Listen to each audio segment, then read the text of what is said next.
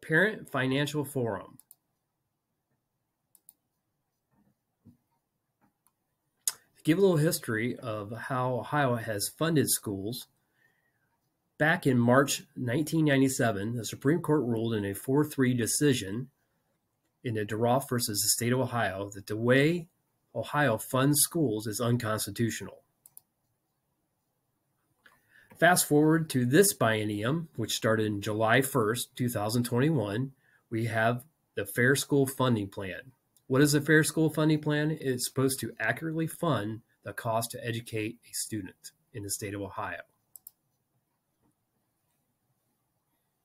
Some of the problems with the Fair School Funding Plan are it will not be fully funded until 6 years.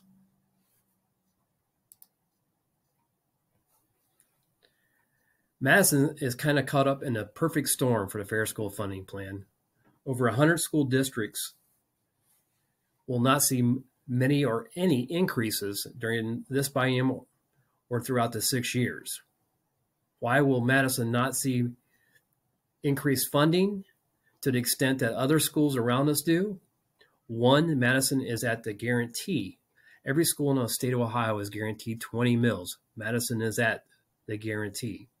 We have low poverty in Madison local schools and low industry. We are projected to see a $70,000 increase this biennium. So this year and next, we're supposed to see a $70,000 increase through the Fair School Funding Plan. Here is a map showing the county. In the top right corner is Madison Township. You can see the red is where the industry. So we have very little industry. Again, that's one of the factors why Madison Local Schools will not see large increases with the Fair School Funding Plan. The last new levy passed in Madison Local Schools was 2000, and it was an emergency levy for $1.1 million. So the last new levy passed was 2000. That is 21 years that the district has operated without asking new money. So what has changed between 2000 and 2021? Obviously, the cost of supplies keep increasing. Cost of salary and benefits have gone up since 2000. And the upkeep of our building and property, those items keep increasing every year.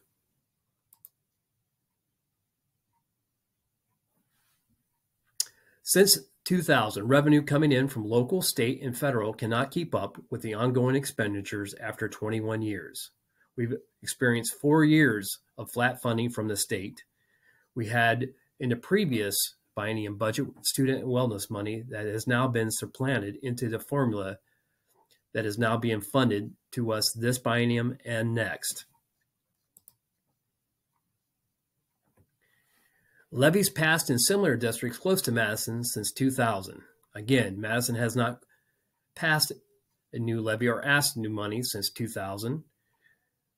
These districts have passed these since the year 2000. You can see Valley View, Preble, Shawnee, and Carlisle.